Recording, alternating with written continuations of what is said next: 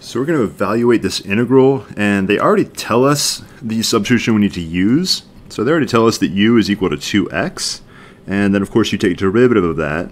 So derivative of u, derivative of 2x is 2, and of course you need your dx over there.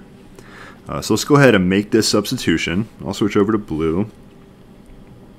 So our original integral equals integral, now I see 2x, 2x, and also dx. So what I have circled becomes u. So you have secant u, tangent u. Now where dx is, we want to get dx by itself, so we're going to divide both sides here by 2. So we have 1/2 du equals dx, and now we're ready to make that substitution. This entire 1/2 du is going to go in for dx. So first thing we're going to do is pull that 1/2 out front.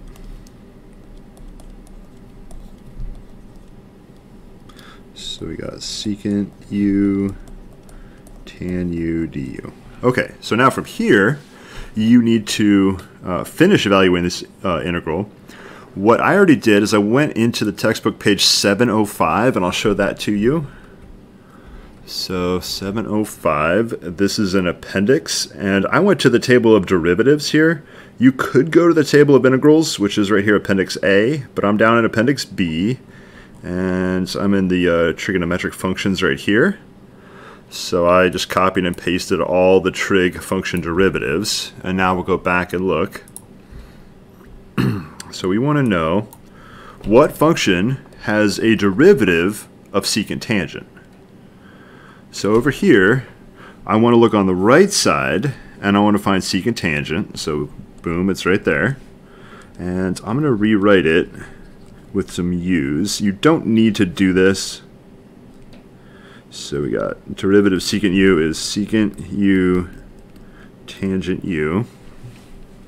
And so now we know what function has a derivative of secant u tangent u. The answer is the function secant u.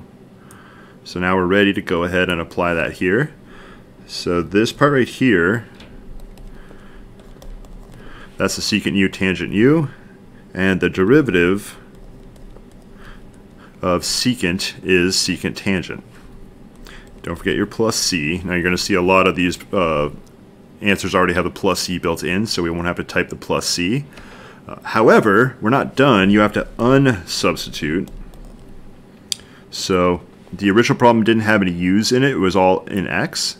And so we got to go secant of u is 2x plus c. So that'll be the answer that they're looking for up here.